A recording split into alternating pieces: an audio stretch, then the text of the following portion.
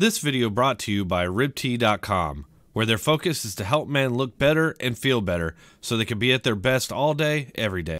Bombed and massacred and shot their way around the world, committing appalling atrocities against people in Paris, in Nice, in London, killing kids, going to pop concerts, running people over on the promenade in Nice. Let's not forget what this guy was.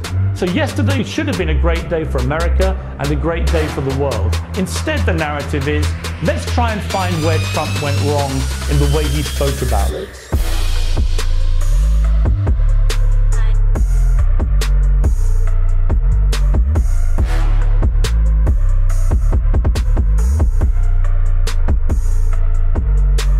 Welcome back, everyone, and thank you to all my PayPal, Patreon, and Subscribe Star supporters. I really appreciate it. We're just a few days out from the successful ending of Baghdadi, and yet we still have supposedly objective news sources who are doing their best to frame the terrorist leader in the most positive light imaginable. On Sunday and Monday, several of these sources became PR firms for the ISIS leader, with Washington Post calling him an Islamic scholar and other sources portraying him as a great leader. One thing I noticed right away is that they're talking way more positively about this ISIS leader than they do about their own president. It's just another sign of the increasing insanity brought on by Trump derangement syndrome. You might think that the Washington Post and other sources might exercise a little editorial caution given the past few days, but instead what we see is them continuing to lavish the former Islamic warlord with praise. Ever since Donald Trump described Baghdadi as a coward,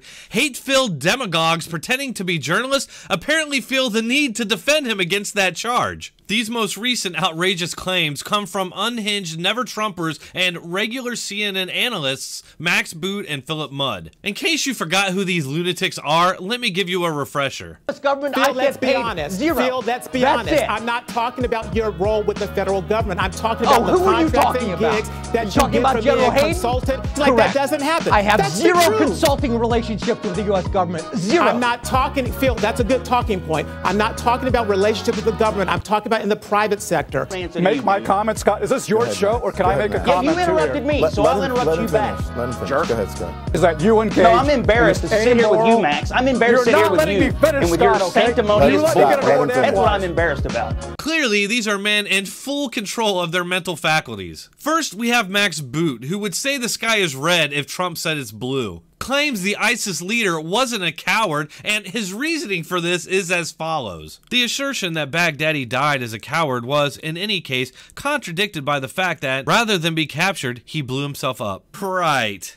I mean, according to Max Boot, running away into a cave, blowing yourself up and your family after committing monstrous acts on thousands of innocent people is not an act of cowardice. This shows you plainly the kind of people we're dealing with over at CNN. We're also dealing with people like Philip Mudd, a man who constantly looks like he's clinging to sanity. According to him, we shouldn't celebrate the death of an ISIS leader because he's just a human being. Don't use that language which will echo around the Middle East about things like dogs and whimpering. A human being has died, we don't celebrate that. A human being has died, we don't celebrate that. I'm not even sure what to say to that. I mean, how do you respond to such brazen cognitive dissonance? Yes, he was technically a human being, but he was a human being who brought death, pain, suffering, and misery upon thousands of innocent people. Who wouldn't be happy that he could no longer do that? Just, wow. Somehow, it still surprises me that we're now on day 3 of this topic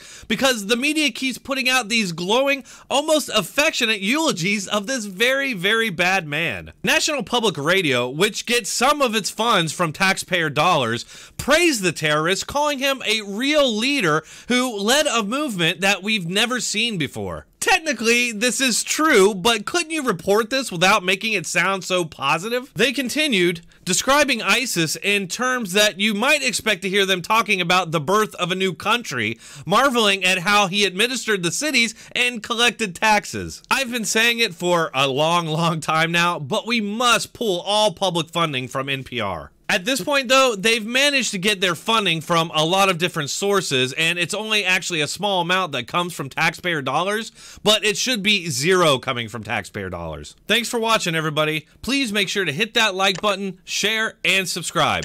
While you're at it, hit that notification bell so you'll be alerted about all my new content. Since YouTube demonetizes just about everything I upload, I depend on you, the community, to support this channel and keep it going. If you enjoy my content, please consider subscribing to me on Patreon or Subscribestar.